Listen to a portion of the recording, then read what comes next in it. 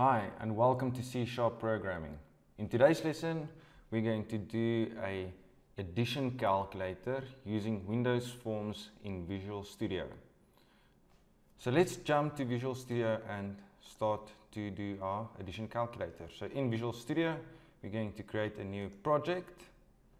We're going to do a Windows Form application, but if you don't have that in your recents already, you can search for Windows Forms. Under C#, you will see Windows Forms app. In the .NET framework, it's C# Windows and it's a desktop application. So we're going to click on that and we're going to say next. We're going to call this our addition calculator and we're going to save this in our documents. Under Visual Studio Projects, I'm going to select that folder for addition calculator. So we're going to say create. It's going to create then the addition calculator Windows Form application for us, and then if everything is ready, Visual Studio will open this for us. So this is our Windows Form application. This is our form. This is what the user will see. Okay, so let's start by grabbing a label. So we select the label and we're going to put the label there at the top left corner. We're going to have this label and I'm going to style this label and I'm going to say the text must be addition calculator. So in the properties pane at text, I'm going to change the text of this label to addition calculator. I'm going to make the font 18 and bold true.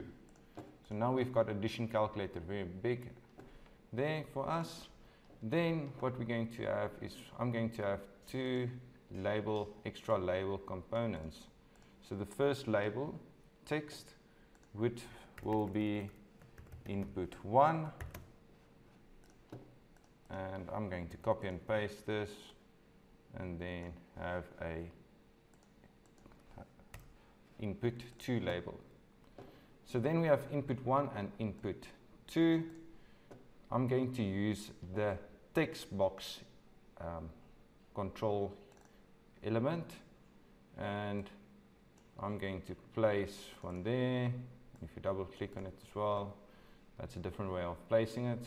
I've got two text boxes, one Textbox 1, Textbox 2. And then I'm going to have an extra label here and I'm going to put it right in the middle. Let's see, that's the middle, yep. And I'm going to make the text just a plus sign, just so that the user can see that we're going to add these two values. So what I will do is I'm just going to drag this a little bit lower so that it looks nice and pretty. Your design is very important, so that will guide the user to do the exact same thing or the exact things that you want it to do. So your design is very important. So now we're going to use a button element and I'm going to draw the button element here. I'm going to change the text of the button element to calculate.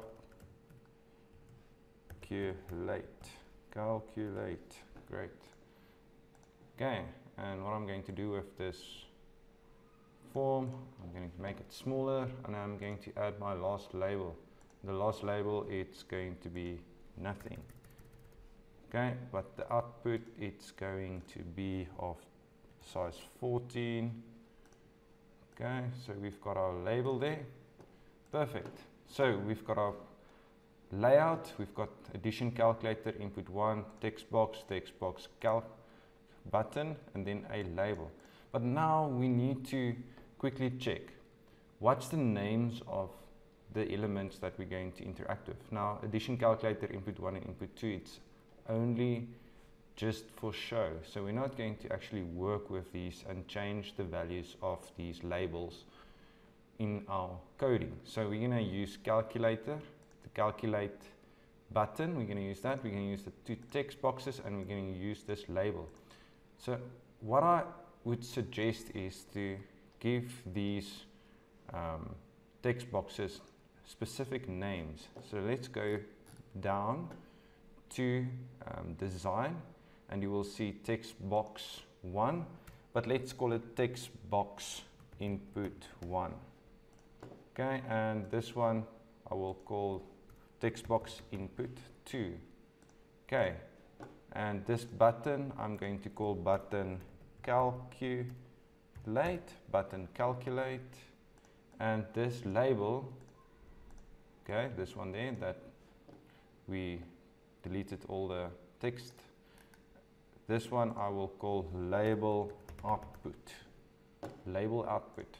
So now we've got a text box input 1, a text box input 2, we've got a button that's called button calculate, and we've got a label there, this label there, and this label is called label output. So we've got a design, and we named all the components that we're going to interact with in coding. So now what we can do is we can click on button, and we can go and double click on button. And this will open the coding for us, the C# coding, and it will create a click event function for us. Button calculate click event. So what we will do in this function is we're going to grab the input from the two edit boxes, and then we're going to do the addition and the output in this function. So the two text boxes here, and it's in the name, text. The user will enter text. We're going to assume the user is going to enter numbers, but it's still text. So what we need to do is we need to go and convert that text to a number unit, for instance, int or decimal.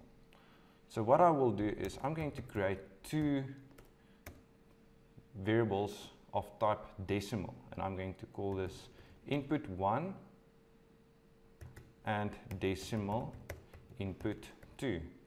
Now we can do this all inline. So what we're going to do is I'm going to say input 1 will have the value of text box input 1, but text box input 1 is text. So let's first do the text box. So we will say text box input 1 dot text.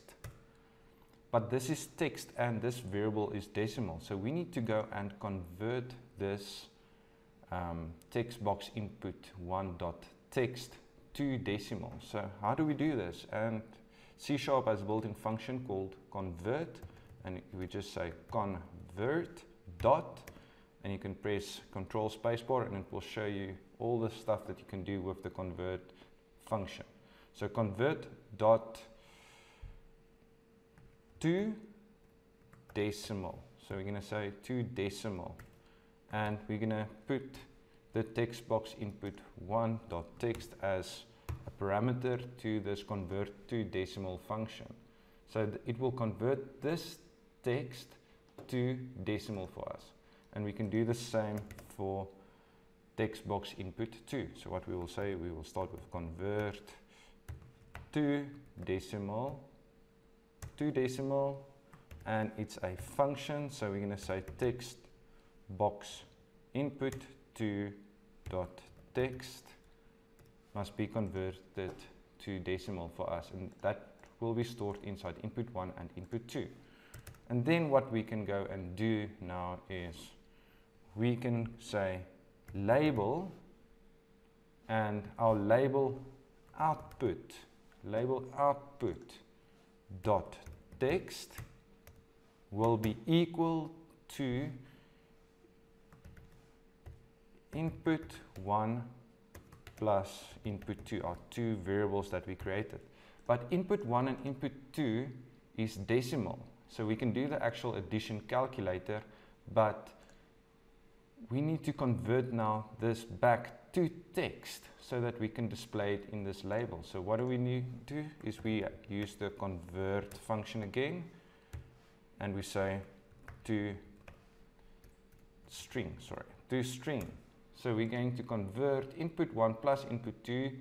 the sum of these two. We're going to convert to string, and we're going to store that inside label output. And there we have it. That's all that we need to go and do.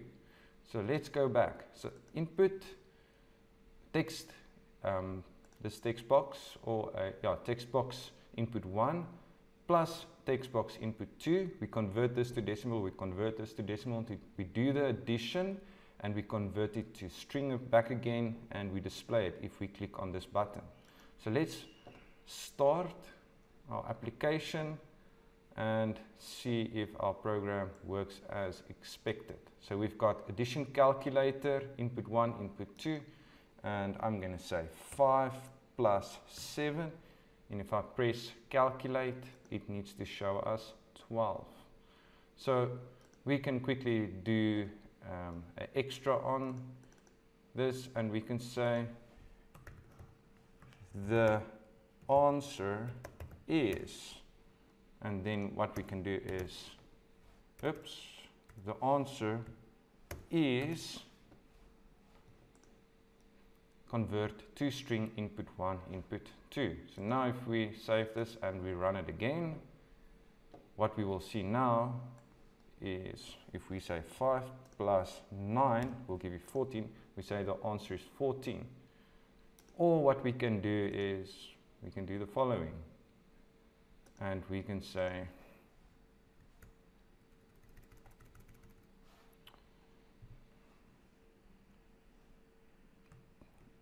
let's say text box text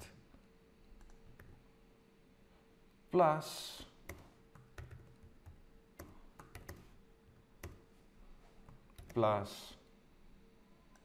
text box